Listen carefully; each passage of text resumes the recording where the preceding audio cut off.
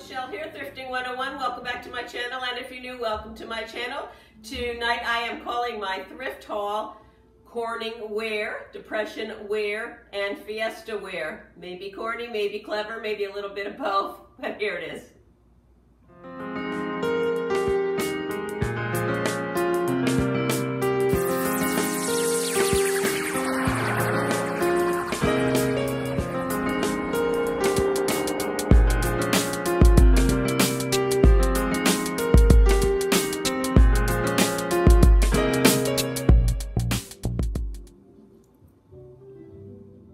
Well, in addition to Corning Ware, Depression Ware, and Fiesta Ware, I have a lot of other stuff here also. And I'm going to start with these beautiful Furstenberg, Germany, bone china cup and saucer sets. I found them at the Goodwill. They were on Senior Citizen Day, so I paid roughly $1.50 a set for them.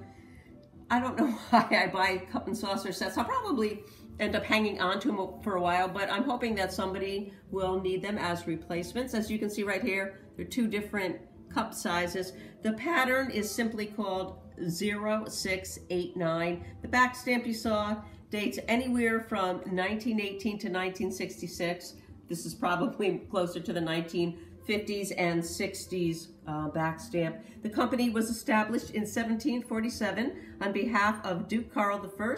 It's the second oldest German porcelain producer, the first one being Meissen. I'm gonna ask, I think, about $12 a set. I have 12 sets altogether in both patterns. You can always tell fine bone china because it's translucent, and if you put your finger behind it and show it up to a light, you should be able to see right through it. You should be able to see right through it now.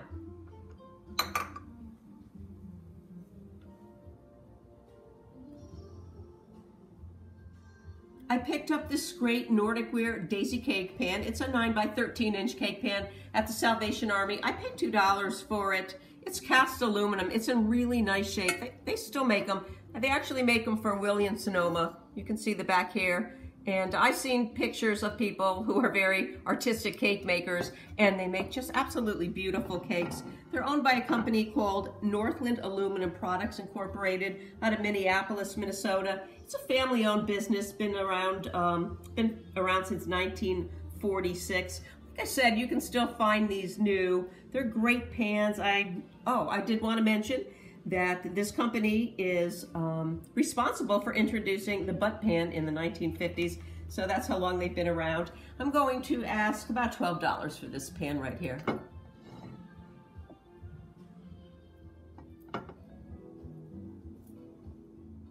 Took a ride over to the Positive thrift store as kitchenware was half price if you had your $5 key ring, which I did. So I picked up these Fiesta Ware mugs. They were marked $5. I paid $2.50 a piece for them, which is kind of a little over the limit for what I usually pay for Fiesta Ware, but they're really hard to resist. So I paid $15 for 6 right here. I have 3 in the sunflower that dates 2001. I have 1 cobalt blue right here, which is the only color I don't have. That's 1986. And 2 in the scarlet red that date to 2004. Production of Fiesta Ware started in 1936, stopped in 1973, and started back again in 1986. Fiesta Ware has been known to produce 52 colors so far since the line was introduced, and they're kind of known for adding new colors every year. These have the handles here. These are called Tom and Jerry handles, the ring handles, and that refers to the alcoholic beverage and not the cartoon character.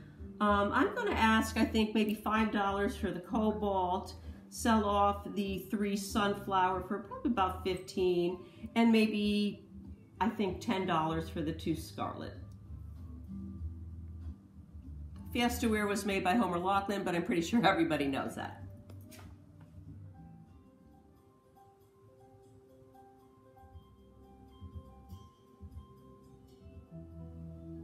Goodwill was orange this week, and I picked up a bunch of stuff in orange. I paid $3 for everything you see here. These are Corning Grab-It bowls. They're called Grab-It bowls because that's what you do, you grab them. I love Corning Grab-It bowls. I have a whole set myself. They date to 1988, and I found these 2 bowls separately I paid 99 cents for both of them. And then a little farther down, I saw these two flat looking packages and I realized, oh, those are the matching lids. And not only are they the matching lids, but they're both lids. They made a plastic lid and they made a glass lid for it. I'm gonna put that on that way, even though I know you know it goes that way. So this was a really good find. People love grab-it bowls, and I don't think I'll have any problem getting $25 for this whole lot you see right here. In the last video, I had found a 1-quart Spice of Life corny casserole. Spice of Life dates 1972 to 1987. The next day at Salvation Army on 25% off day, I found the 1.5-quart casserole, also in great condition. Nothing wrong with it at all. It has the original lid right here. I paid approximately the same amount of money. I paid $3 for the last one. I paid about $3 for this one, as like I said, it was Senior Citizen Day. I did want to show you right here. You might be familiar with this or you might not, but you can see right there the Corningware. It has the letter A and then it says the 1.5 quart. I did some research trying to figure out what some of these letters meant. I knew what some of them meant, but I found a really great website. So I'm going to pass just some of that on to you. The A stands for post-1972, Spice of Life being 1972 to 1987. If you find a piece, sorry about that, with an A on it, it's post-1972. I can go on and on and on first. There's just so many different letters. I'm just going to give you a few. If you find a piece marked with P, that's the original Corningware, 1962 to 1971. And let's see, I'll throw one more in. If you find one with a C, it originally stood for Centura casserole saucepan line, both the round and the square designs. And they had that, they used the C for until 1977. After 1977, the C was reissued for the classic elegance line. That took it into the mid-1980s. Enough of that. I think I'm going to ask probably about $20 for this casserole right here. Not the $5,000 you can see it listed for on eBay.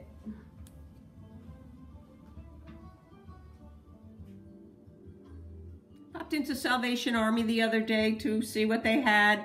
They didn't have much of anything. The color, the half-price color of the day was yellow. This beautiful little cup here was yellow. Unfortunately, it did not have a saucer. It's Tuscan English bone china. It's just beautiful. I'm going to show you the inside. It's got a pretty pale pink to it. And when I did some research, I noticed that this floral pattern, this rose and gray floral pattern you see right here, they made a lot of different designs in this pattern with different handles and different colors on the bottom. I did find the blue one with the blue rim here, and it's just had a pattern name, which was 8639H. I would date this probably to the 40s and 50s, but I can tell you for sure that it predates 1967 because the company, excuse me, which was founded in 1878 in Staffordshire, England, sold the company over to Wedgwood in 1967, and they added the prefix Royal Tuscan to their logo or backstamp. This does not say Royal Tuscan, it simply says Tuscan. So I know it predates 1967. I think at just the cup alone, I can probably get $4 to $5 for it. It's in beautiful condition, and it's just such a pretty little teacup or coffee cup.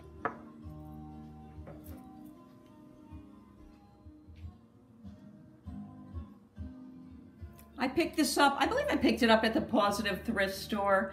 It was a really great find. I think I paid $2.50 for it. It's Pyrex Opalware. It's a 023. It's a 1.5 quart.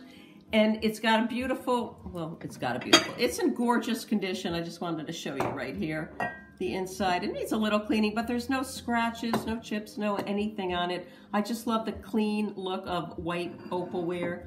This lid is called a utility lid. A lot of people also refer to it as a pie lid. It's also in perfect condition.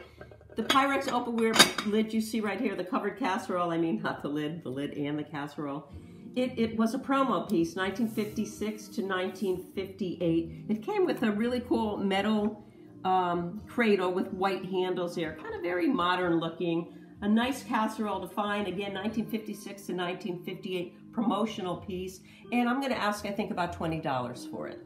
Picked these up at the Goodwill. They're Hazel Atlas apple saucers. Actually, the pattern's called Orchid. dates between 1940 and 1955. I picked up 6 saucers in wonderful condition for $3. Unfortunately, they didn't have the cups. The cups that came with them, you can see right there, they sit right in the middle, are just a very plain shaped cup, nothing fancy. I think I can get probably about $14 for the set of 6 saucers. I had an hour to kill last Sunday, so I took myself across the street over to Renninger's flea market to see if I could find anything good there. It was a nice cool day. Don't like to go when it's hot, but it wasn't. Anyways, I did find this magnificent set. It's so magnificent, I thought it deserved its own little doily here. It was marked $90 for the set. Everything was 60% off. So I paid $56 for this set, and it's a lot of money for me, but it was well worth it. This is Hazel Atlas in the Florentine 1 pattern. Remember, I'm saying 1 because I'm going to go back and talk about number 2, Florentine number 2 in a minute. It's also referred to as Poppy because that's the flower here. They produced, Hazel Atlas did the Florentine pattern between 1932 and 1935 in both the Florentine 1, which this is, and the Florentine 2. They came in the yellow you see here. This has a little uranium in it, but it's not uranium glass. It came in clear, pink, the yellow you see here, cobalt blue, or they called it Ritz blue, and the green, which this is my piece right here. I do collect the green Florentine pattern. This is a number 1 too. I'll tell you about that in a minute. And this is uranium. And the biggest difference in the Florentine 1 and the Florentine 2 is, I'll show you right here. The Florentine 1, it has a scalloped bottom. The Florentine 2 has a very round bottom. And you will not find this gorgeous picture in the Florentine 2 pattern. The picture is totally different. It's a very cool picture though. It's more of a cone shape. It's a very Art Deco, angular looking picture, nothing like this one. These are really hard to find, especially in the yellow. I saw, the last one I saw sold just the picture alone, and this whole set is magnificent. The whole set is just perfect. Sold for $74 just the picture alone. I have 1, 2, 3, 4, 5 cups to go with it, tumblers. I think I'm going to ask about $150 for the whole entire set, and see if I can't get that for this. I think I probably will, because like I said, it's very hard to find this, especially in the yellow. And that's funny because usually yellow depression glassware is one of the most common colors. If I were to be selling the Florentine 2 picture, which as I said looks nothing like this, you can pick those up for $10. You know, they're everywhere. This, as I said, not so much. They did reproduce some of the number 2 Florentines. They did not reproduce this number 1 Florentine, this very elegant pattern you see right here.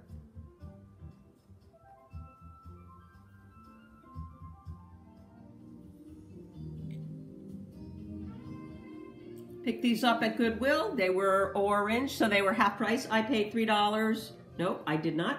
I paid $4 for 3 of these. They're Anchor Hocking Fire King milk glass chili or cereal bowls. You can see right there. They're gold, as you can see right there also. They date to the 1960s. I'm going to ask $10 for the set of 3. This here is just tape. I'm going to be able to clean that up. So they're in really nice condition.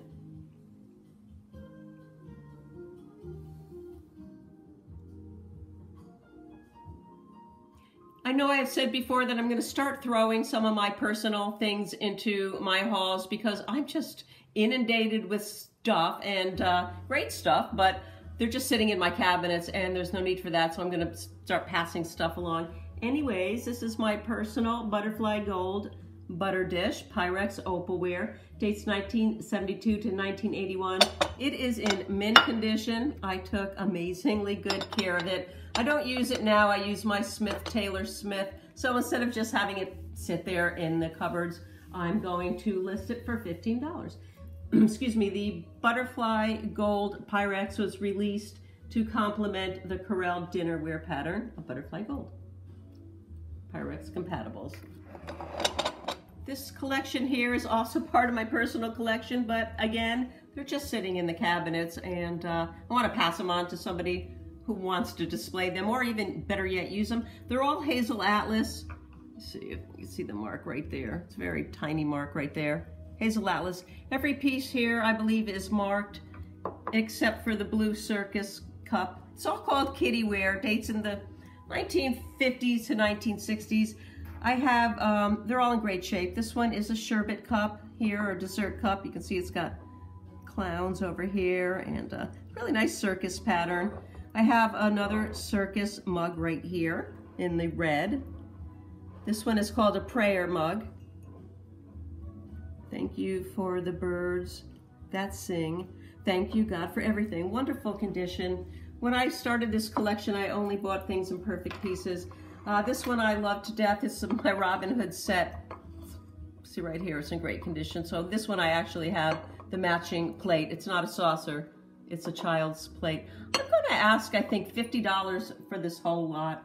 And that seems to be the going price if I were to sell it as a lot.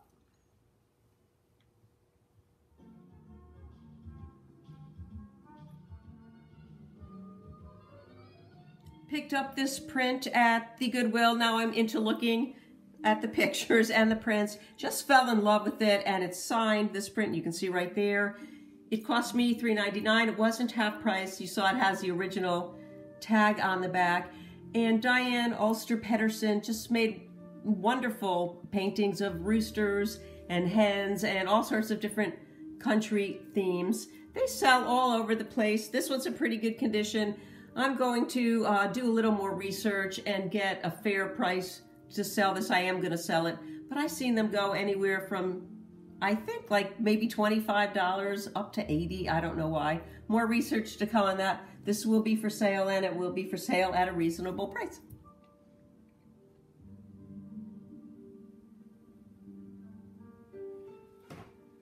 Thank you so much for watching. I hope you enjoyed the haul. Today's February 1st, so happy February, everybody. Tomorrow's Groundhog's Day. So for all my friends who are freezing out there this winter, I sure hope the groundhog sees its shadow for you. And to all you Super Bowl friends, enjoy Super Bowl tomorrow, and may the best team win. Kansas City Chiefs. Have a great day. We'll see you again real soon. Bye. Sunday, and may the best team win. Kansas City Royals. Well, or Pyrex. Buttered it. Yeah, I hope that groundhog...